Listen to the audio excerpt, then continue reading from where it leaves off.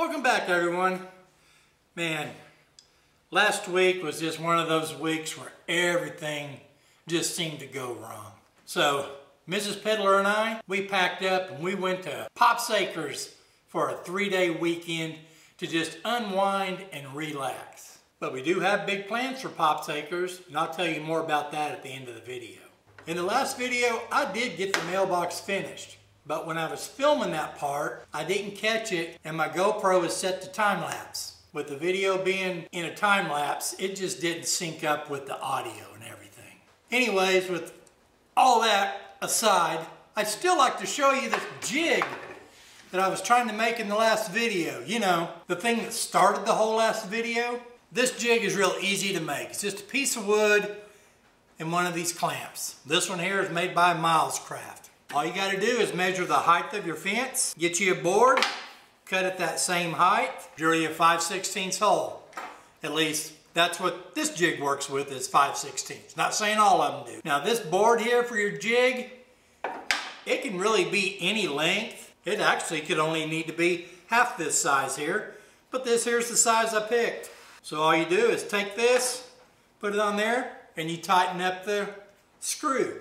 But you want to bring it back up here.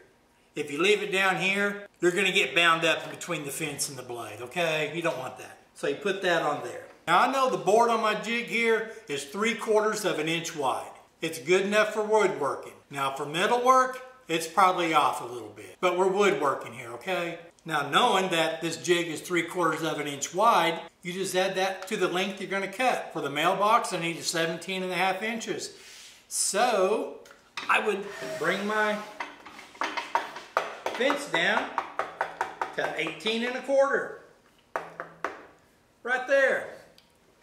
I don't trust my fence or the measuring thing on there, but most of the time it's right. And I look at this right here, and guess what? It's at 18.25. Yeehaw! Since I don't need to cut another board for my mailbox, I'm just going to use this board in the video, you know, just to show you how all this works. First thing I usually do is I do a square cut on here, you know, on the end, you know, just to make sure it's square. I don't know where this board come from. I don't know if this end right here is square or not. So I always make a square cut.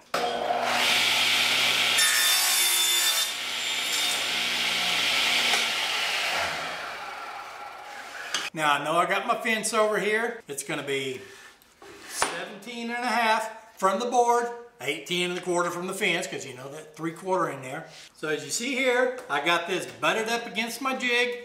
And what happens when I move this and I come down here and I'm going to cut it, this right here, it's not against the fence, it's not going to get bound up. And turn the saw on again.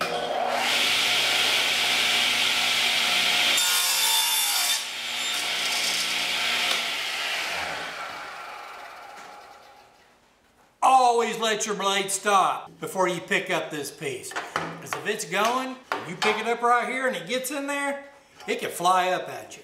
And that's all I wanted to show you in the last video, was how I was going to save time and not have to pull the miter saw out here to cut that board 17.5. I was just going to use this stop block thing here on my fence and cut that board. But wait, there's more uses to this jig. So let's just say you needed this here in a bunch of 2-inch pieces. I don't know what you'd need them for, but you know, just say you need something 2 inches. So what you would do is you'd bring your fence back down here. You need 2 inches, but this is 3/4, so you add that 3/4 on. So you bring this back to 2 3/4. There we go. Since I don't trust the measurement, see that one there's a little bit off. Down there it was on, so I'll bring that up to 2 3/4. There we go. So now I can put this in there, turn my saw on. Now watch.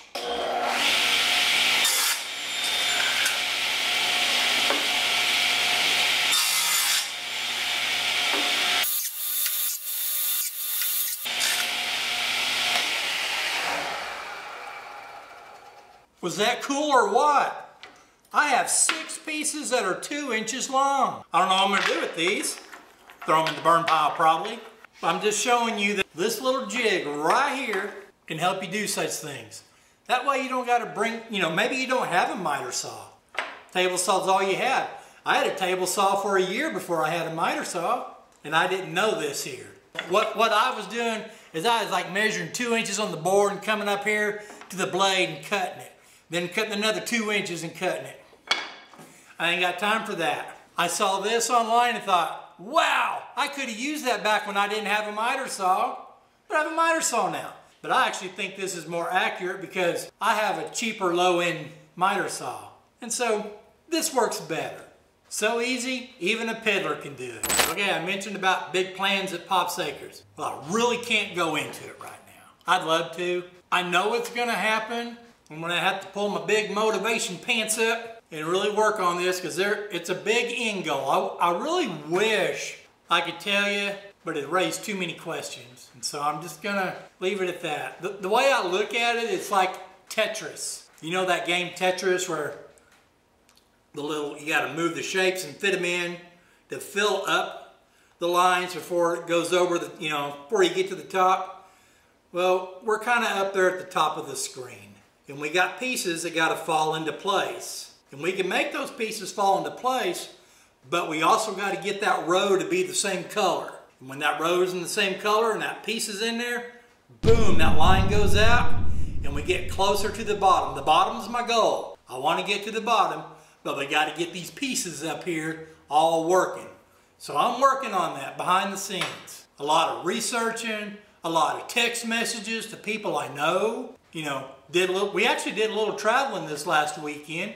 It was relaxing, but we traveled to look at a couple things, we had to find out the ballpark that we wanted to play in, and we wanted to see if we could play there, if that makes sense. I think we can play there, but we got to get the Tetris pieces all in. Once I get closer to the bottom of the Tetris game, I'll start cluing you in.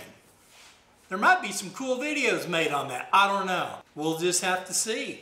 But for right now, well, I hope for someone watching this little jig idea will help you out. I didn't invent it. It's been around for years. You don't see all the videos out there, but you might come across mine and you'll see, you saw this, so now you can do it yourself. That's how I figure out things with this woodworking. I see it online and I either save it or commit it to memory or just write it down so I can remember when, oh yeah, I can go back to that.